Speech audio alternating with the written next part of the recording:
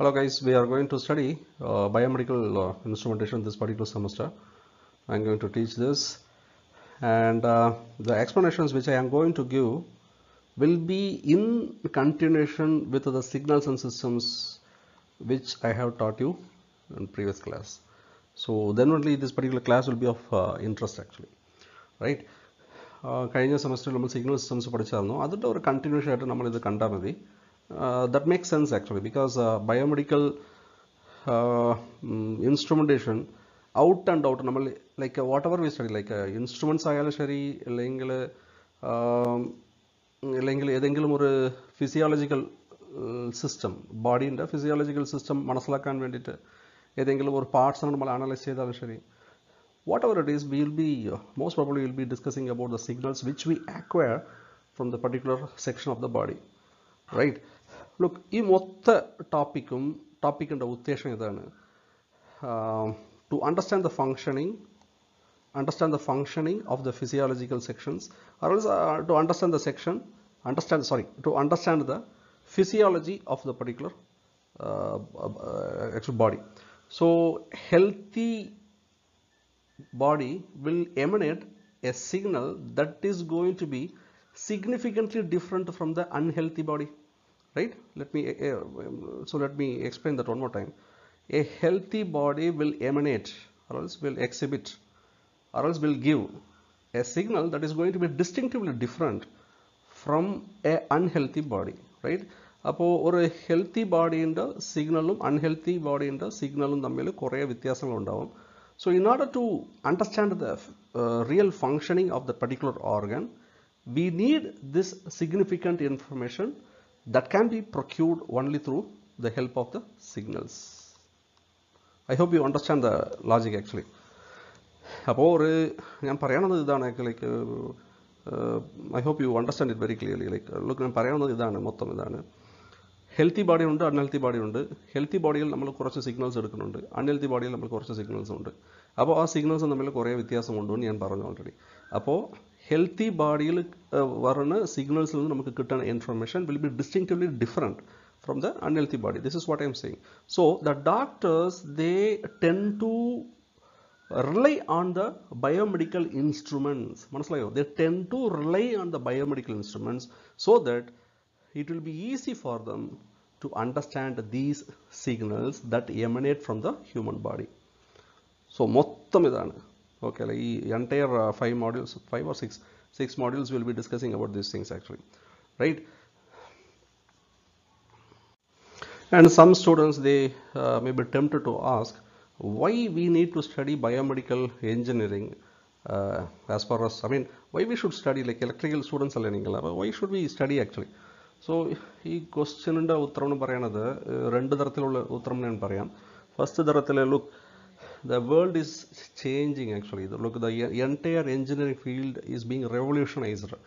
So interdisciplinary എന്ന് പറയുന്ന കാര്യമാണ്. Interdisciplinary, look, this is going to be the next $1 million thing actually. So the students who are stuck up with the pure electrical, it's pretty hard to survive. I'm not saying that you cannot survive, but the interdisciplinary is the next best thing, next big thing, so that for survival purpose, or else, look, to make a big leap, ഇത് നമ്മൾ ഈ കാര്യം നമ്മൾ മനസ്സിലാക്കണം. അപ്പോൾ interdisciplinary എന്ന് പറയുന്നത് like interdisciplinary means what? നിങ്ങൾ മനസ്സിലാവുള്ളൂ. ഇലക്ട്രിക്കൽ നമ്മളുടെ കോറാണ്, പക്ഷേ എന്നാൽ നമ്മളുടെ അപ്ലൈഡ് ഇതുണ്ടല്ലോ, അപ്ലൈഡ് ഫീൽഡ് എന്ന് പറയുന്നത് മേ ബി മെക്കാനിക്കൽ ആയിട്ടുണ്ടാവും, സിവിൽ ആയിട്ടുണ്ടാവും, ഇലക്ട്രോണിക്സ് ആയിട്ടുണ്ടാവും, കമ്പ്യൂട്ടർ സയൻസ് ആയിട്ടുണ്ടാവും, വാട്ട് എവർ ഇറ്റ് ഈസ്. പക്ഷേ out of that most interesting life saving mechanism എന്ന് പറയുന്നത് ഈ ബയോമെഡിക്കൽ സബ്ജക്റ്റാണ്. വളരെ ഈസിയാണ് ആക്ച്വലി. സോ ഇത് വൺ ആസ്പെക്റ്റ് ആണ്. Like I told you, like I will be giving 2 aspects for that particular question. Why biomedical engineering? Right, 2 aspects. One aspect is interdisciplinary is the next big thing, and the survival for the pure electrical students is going to be very, very hard in coming days actually. So to make a big leap, actually interdisciplinary is a key thing, and biomedical is very, very, very, very promising field that where you can exhibit your actually electrical engineering skills there immensely, right? So that it can reward you back very richly actually. So this is one aspect. Okay, interdisciplinary. Okay, second important thing is this biomedical instrumentation. ഇല്ല അങ്ങനെ പറയാൻ പാടില്ല. ഈ biomedical instrumentation നട്ടൽ എന്ന് പറയുമല്ലോ, the skeleton. I mean I hope you understand that. നട്ടൽ എന്ന് പറയുമ്പോൾ back bone, right? The backbone of the biomedical instrumentation is our electrical engineering. You take the electrical engineering out of the biomedical instrumentation, it falls apart actually. So like പൊതുവേ ഒരു തെറ്റായിട്ടുള്ള കാഴ്ചപ്പാടുണ്ട്. Like biomedical instrumentation electronics and communication oriented ആണ്. പക്ഷേ അകത്ത് നമ്മൾ നോക്കുമ്പോൾ electronics ഒന്നും ഇല്ലാന്ന് പറയുന്നില്ല. പക്ഷേ അകത്ത് നമ്മൾ ഈ സബ്ജക്ട്സ് ഒക്കെ ലൈക്ക് കുറച്ചുകൂടെ സ്ക്രൂട്ടിനി ചെയ്ത് നോക്കുമ്പോൾ ഇലക്ട്രോണിക്സ് എത്ര ഇമ്പോർട്ടൻസ് ഉണ്ടോ അകത്ത് ഈ ഫീൽഡിൽ, അതുപോലെ തന്നെ ഇലക്ട്രിക്കലും like it plays a huge role inside the biomedical.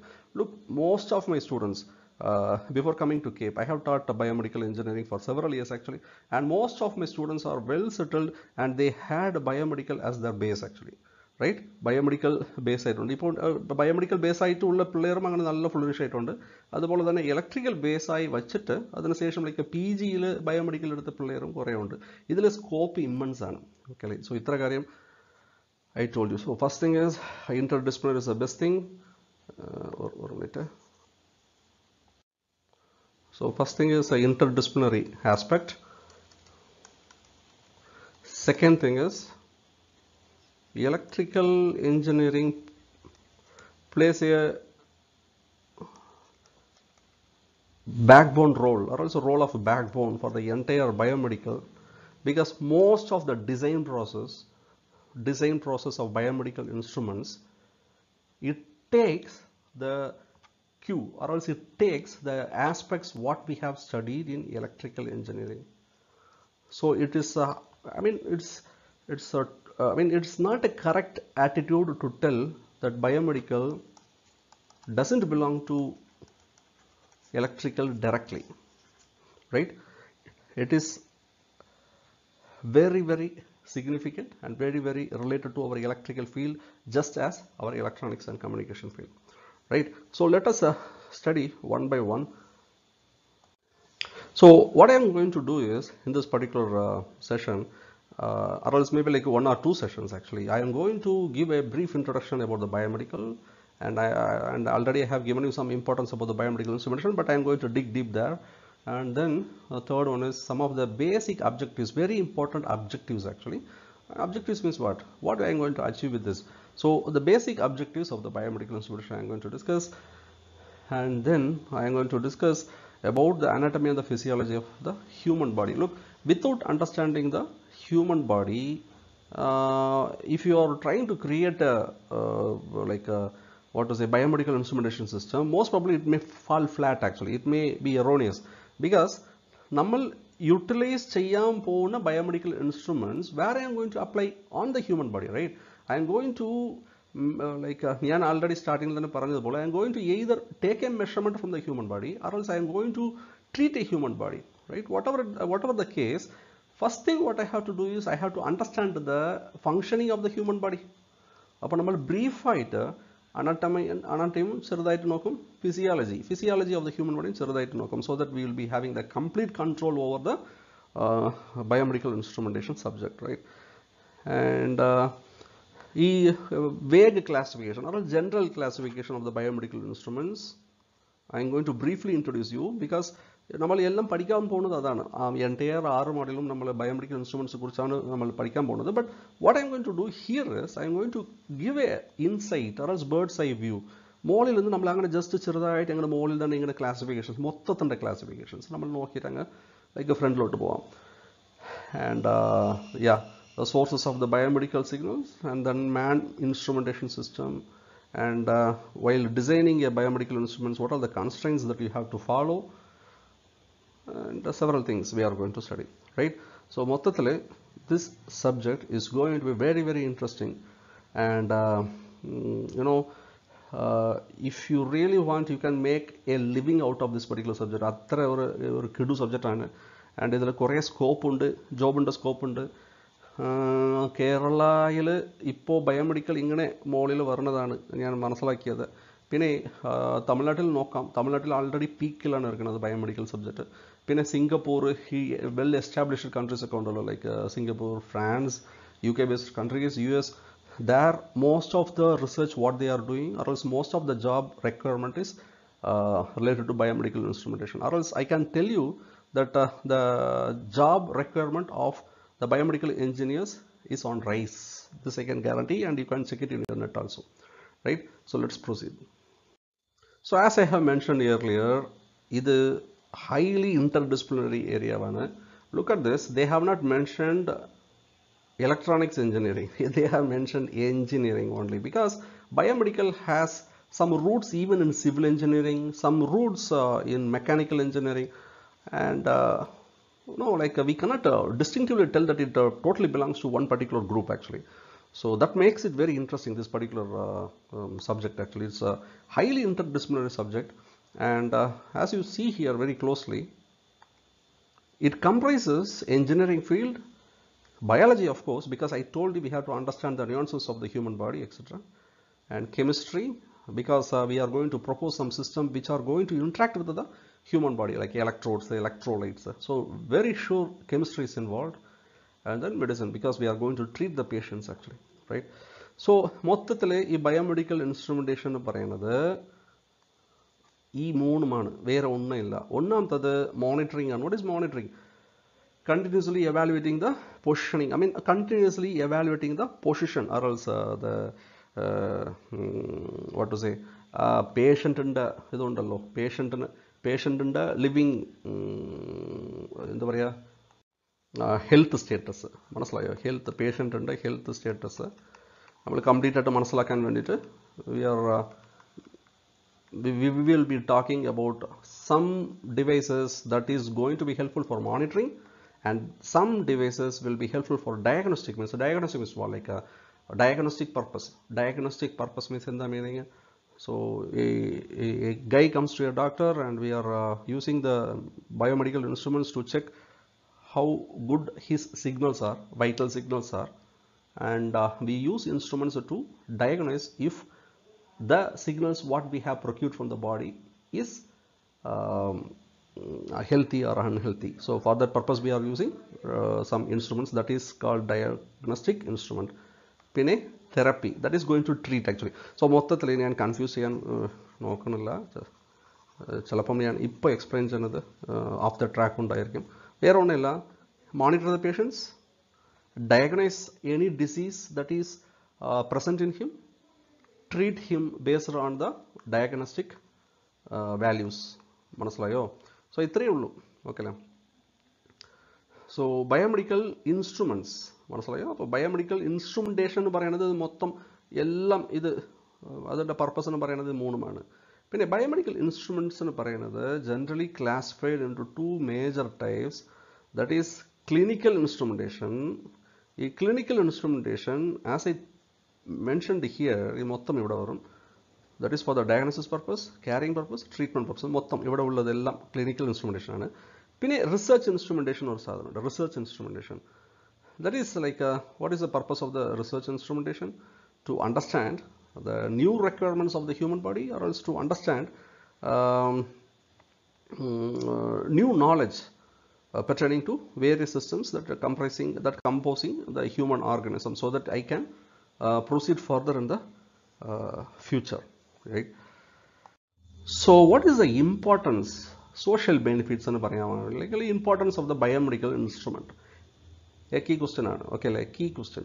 Okay, like so to understand how effectively our physiological organs, how effectively it is functioning, we need some system to interact with the human body. So இது ஒரு advantage ആണ്. Okay, so and one more thing is to diagnosis purposes, therapy purposes, அது use ஆகும். Like so இது second importance ആണ്. Third one is to have a qualitative as well as a quantitative knowledge with the help of various biomedical instruments that can be helpful for me to understand any disorder that is present in the human body, and to propose any aiding system or else human aiding system using the biomechanics eventually to cure the human's deficiency, right? മൂന്നാമത്തെ importance to understand the static as well as dynamic changes of the various subsystems of the body. That means ഞാൻ already പറഞ്ഞത് മൊത്ത കഥ ഇതാണ്. Normal body എങ്ങനെ functioning ആവും, normal body in the, I mean, what kind of signals it will be exhibiting from the normal body, what kind of signals I can procure. അപ്പോൾ normal signalsum say for example ഒരു ആള് diseased ആണ്, ആ disease ഉള്ള ഒരാളുടെ സിഗ്നലും തമ്മിൽ എന്താണ് ഡിഫറൻസ് ഉള്ളത്, what kind of difference it will be like. So can I understand any important information just from looking in to the bio signals. ഇത്രയാണ്, മനസ്സിലായോ? അപ്പോൾ ഇത് അഞ്ചാമത്തത്. And finally to obtain the qualitative as well as the quantitative knowledge of what our drug, how our drug interacts with the body and what kind of impact it does. Okay, അപ്പോൾ ഇത്ര കാര്യങ്ങളുണ്ട്. So these 6 reasons gives me the importance of the biomedical instrumentation. So the principal objectives of a normal biomedical instrumentation system is these 5 things what I have mentioned here. That is information gathering. ഞാൻ പറഞ്ഞതുപോലെ same thing ആണ്. Instruments will be used, instruments will be designed, or instruments will be proposed to measure the biosignals in order to understand the efficient functioning of the human body. Okay, അപ്പോൾ information എന്ന് പറയുന്നത് വേറെ ഒന്നുമില്ല, the information related to the subsystems or also it can be physiological system or else it can be anatomy of our human body. So information മൊത്തത്തില് information related to our human organs actually, right? Second basic objective is to diagnose any shortcoming that is present in the human body, right? That is malfunctioning നമ്മൾ കണ്ടുപിടിക്കാം. പിന്നെ third one, evaluation. It is used to determine the ability of a system to meet its functional requirement. അതിന്റെ meaning എന്താ? As I have mentioned earlier, look, lung ഉണ്ട്, ഈ lungന്റെ proper functioning എന്താ നമുക്കറിയാം, how effectively the lung functions. ഇപ്പോൾ lung correct ആയിട്ട് function ആവുന്ന സമയത്തിൽ how much amount of the air will be inhaled and how much amount of the air will be exhaled. ഇത് ഒരു വോളിയമാണ്, വോളിയം മെഷർമെന്റ് ആണ്. അപ്പോൾ this I can measure by using an instrument called spirometer. ഇപ്പോൾ tension അടിക്കേണ്ട കാര്യമില്ല, just ഞാൻ ഒരു example പറയാനേ ഉള്ളൂ. അപ്പോൾ spirometer tells me how effectively lung functions. So ഞാനിപ്പോൾ സിഗരറ്റ് അടിക്കുന്ന ആളെന്ന് വെച്ചോ, ഞാൻ അടിക്കുന്നില്ല, ചുമ്മാ വെറുതെ ഒരു എക്സാമ്പിൾ. അപ്പോൾ ഒരു സിഗരറ്റ് അടിക്കുന്ന ഒരു ആളുടെ ലങ്ങിൻ്റെ ഫങ്ഷനിങ്ങും നോർമൽ ആൾക്കാർ, സാധാരണ ആൾക്കാർ, that is I mean like people who never smoked, അവരുടെ lung functioning തമ്മിൽ കുറേ ഡിഫറൻസുകൾ ഉണ്ടാവും as per scientific evidences, right? So spirometer can help me to determine the ability of the system is nothing but our lungs here actually. So ഒരു requirement ഉണ്ട്, ഒരു ഇതാണ് ഒരു like lungന്റെ proper efficient lung proper ആയിട്ട് efficient ആയിട്ട് functioning ആവുന്ന സമയത്തിൽ ഉള്ള parameters ഉണ്ടാവുമല്ലോ. How much, I mean how different the newly collected parameters are from the normal patients. I hope you understand that, right? That is like evaluation. I am going to like procure some parameters from the lungs and I am going to evaluate it based on the standard value, something like that, right? And the fourth one, monitoring. It is used to monitor certain situation for continuous or periodic information. അപ്പോൾ ഇത് അറിയാം, like ഇപ്പോൾ ഒരു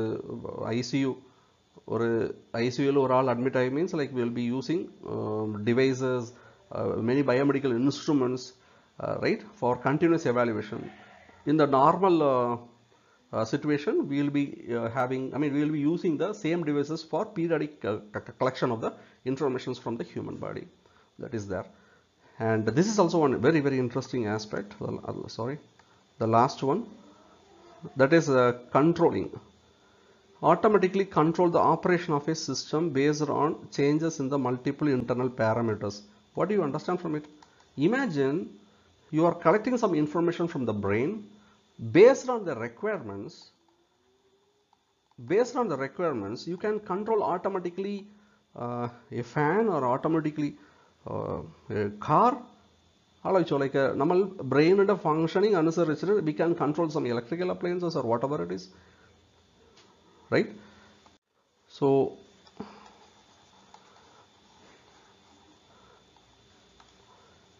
internal parameters, it can be multiple, like not only from the brain, like it can be like a multiple signals actually. So based on the parameters which I have collected from the body, I can control or I can operate any system outside the body or sometimes inside the body as well, right? So ഇപ്പോ ഇത് മനസ്സിലായില്ലെങ്കിലും കുറച്ച് കഴിഞ്ഞിട്ട് മനസ്സിലാവും.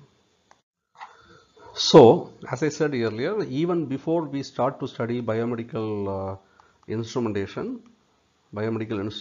we would like to understand some of the functioning of the anatomy as well as the physiological of the body, because we are going to study some, or else we are going to design some systems that is going to interact with the human systems actually, right? Our interaction nadakkumbol things should not be complicated, because we should understand the proper functioning of the basic functioning of the anatomy as well as physiology, so that the the design can be properly suited for the requirements of the human body, right? So മൊത്തത്തില് ഞാൻ പറയാൻ വന്നത് two types of study നമ്മൾ പഠിച്ചേ ആവണം, anatomy and physiology ആണ്. So what is anatomy? Anatomy means it deals with the structure of the body, right? What is physiology? Physiology means it deals with the functioning of that particular body, right? ഒന്നാമത്തത് structure ആണ്, രണ്ടാമത്തത് functioning ആണ്. രണ്ടും തമ്മിൽ കുറച്ച് difference ഉണ്ട്, right? അപ്പോൾ ഈ അനാട്ടമി ഇത് നമ്മൾ it is not necessary for you to dig deep or also to go into very deeper here. Just ഒരു വേഗമായിട്ടുള്ള നോളജ് അല്ലെങ്കിൽ ഒരു ബേർഡ്സ് ഐ വ്യൂ മാത്രം മതി, because we will be concentrating on the instruments actually, right? So anatomy can be further classified as three groups of study, that is gross anatomy and topographical anatomy and microscopical anatomy. Okay le idu venda avashyamilla, പക്ഷേ എന്നാലും നിങ്ങൾ മനസ്സിലാക്കുന്നത് തെറ്റൊന്നുമില്ലല്ലോ. Okay le appo what is gross anatomy? It deals with the study of the structure of organs with naked eyes after dissecting. Dissecting means മനസ്സിലാവുന്നുണ്ടോ? Like body na dissect ചെയ്തിട്ട് using like operating tools and all, right? So just by naked eyes we are studying the dissected body, dissected structure of the organs. Then that kind of study is called gross anatomy. And then topographical anatomy, it deals with the positioning of the organs in relation to other. Topography means the positioning, but topographical anatomy means it deals with the positioning of the organs with respect to other, right? With respect to other organ. Microscopical anatomy means, from the name itself it clearly suggests, like it deals with the study of the minute structures of the organs that cannot be seen by naked eyes like this. Okay, so it can be studied by using microscopes. Then we go to physiology. I hope you are seeing this physiology, right? So here we have four types of study. One is cell physiology, pathophysiology, circulatory physiology, and respiratory physiology. The study of the functioning of the cells level, cellular level in the study we will be doing it the cell physiology. And or organ in the proper functioning, or else our organ in the dysfunctioning with respect to the symptoms, our type study on pathophysiology. Then circulatory physiology എന്ന് പറയുന്നത് study of blood circulation relating to the functioning of the heart. That means the heart ആണ് center അല്ലേ, അപ്പോൾ heart ആണ് like a primary pump. അപ്പോൾ ഈ study എന്ന് പറയുന്നത് typically it will be based on the actually blood circulation, and it will totally depend upon the functioning of the heart. So respiratory physiology, it deals with the functioning of the breathing organs. So ഇത്ര types study ഉണ്ട്. നമ്മൾ എല്ലാം ഒന്നും പഠിക്കാൻ പോകുന്നില്ല. But most importantly, we will be discussing about very important aspects from the circulatory system as well as the respiratory system. So that the major reason is like most of the instruments which will be discussing in these modules, coming modules, will be based on the checking the efficacy or else efficiency of the body that is related to the circulation as well as the respiration, right? So first let us briefly discuss about some of the physiological functioning of the human body. As I told earlier, cardiovascular system, respiratory system, nervous system, ഇത് മൂന്നുമാണ് നമ്മൾ കുറച്ചുകൂടെ നമ്മൾ close ആയിട്ട് കുറച്ചുകൂടെ ഒരു like കുറച്ച് details നമ്മൾ പഠിക്കാൻ പോകുന്നത്. Other things are also there, but since you are in the UG level, we are not going to discuss very deeply here. Skeletal system, muscular system, digestive one, endocrine, exocrine, lymphatic, urinary, reproductive system.